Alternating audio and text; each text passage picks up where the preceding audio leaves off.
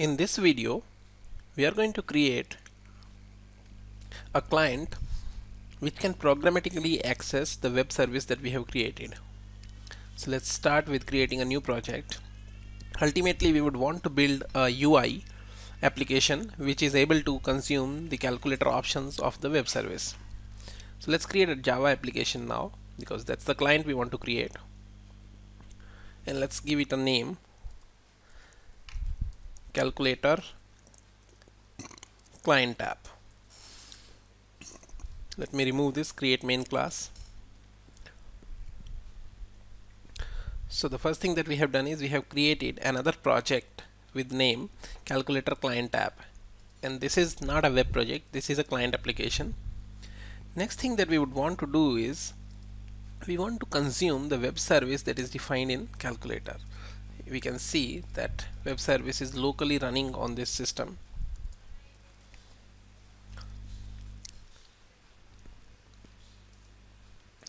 So let me show you one more thing. Along with the tester, when we deploy a web service, it also contains one WSDL, which is called Web Service Description Language. So this is a plain XML file which describes what are the different methods that the service exposes. So if we see here, divide integer is an operation name, then it takes an input. It takes two inputs, that's why we are seeing input 1, input 2, these two here. So what happens is client generally will need this WSDL to create a reference to this web service. So that we'll see now. So I've just copied this path onto clipboard. You can right click and say copy. Now coming back, here we can right click and say new. So here we have to add a web service client. So we are seeing an option here. So let's click there. So it is giving us specify WSDL file on the web service. So either we can specify the project that is part of the same application, or we can go to the URL. Okay, some flickering is happening for me.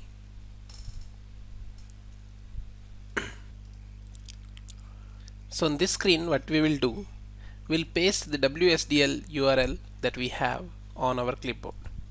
So this is the thing that we copied on our clipboard. So you're coming and just pasting it, Control V.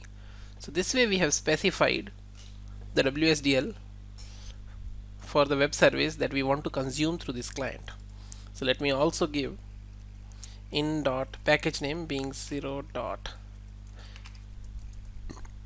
web service client.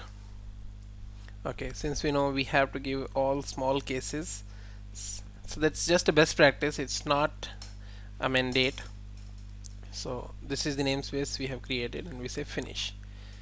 So as soon as we finish, what we'll observe is certain set of classes or files will be added to our project. So web service reference. So if we open that, what we are seeing is there are some files that are automatically created here. So what this is, it has all the methods as part of our project. So this port that has been created here, this acts as a proxy. So our client is going to make calls to this proxy. This proxy knows how to talk to the web service. It will get the results back from the web service, and same results will be returned to our client app. So that is what is the purpose of this reference. And NetBeans has inbuilt logic, inbuilt framework to generate this class for us so that we can easily consume our web service. So next step, what we would do is we would create our client application, which is a UI, which will make the API calls to web service references, which is a proxy object within our project, and ultimately this is going to make calls to the web service. So that we'll see in the next video.